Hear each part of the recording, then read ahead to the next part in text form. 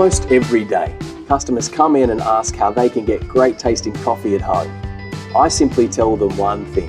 Coffee is the perfect mix of science and art that's easily defined by 4 key elements. The first of the 4 key elements is the dose amount.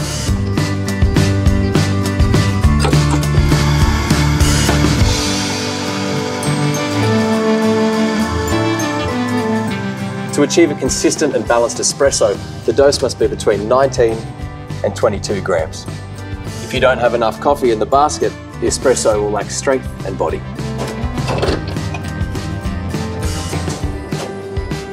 Second is water temperature. Precise temperature control is extremely important in delivering the optimum flavour of the espresso. 93 degrees Celsius or 200 degrees Fahrenheit is generally the ideal starting point for most coffees, varying a few degrees depending on the bean. However, it is critical that the brew water be delivered at the same temperature throughout the extraction. Most commercial machines achieve this with a PID controller. If the brew temperature is too low, the coffee will taste sour and astringent. If the temperature is too high, the coffee will be bitter and ashy. Some of my customers would describe these tastes as burnt and bitter. The third element is pre-infusion and extraction pressure. Commercial machines gradually increase the water pressure at the start of the extraction to gently expand the grinds before applying full pressure. Without this, channeling can occur.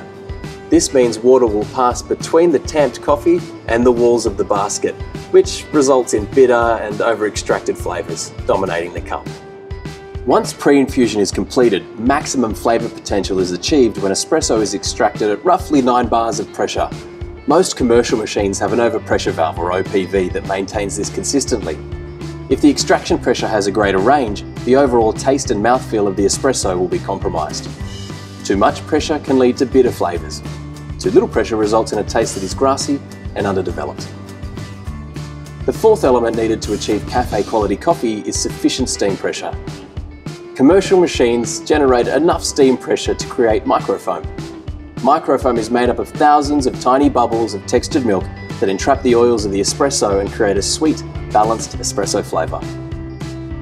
While all this information is highly valuable to a coffee-passionate individual like yourself, spending the money to buy a commercial machine like this one for home simply isn't feasible.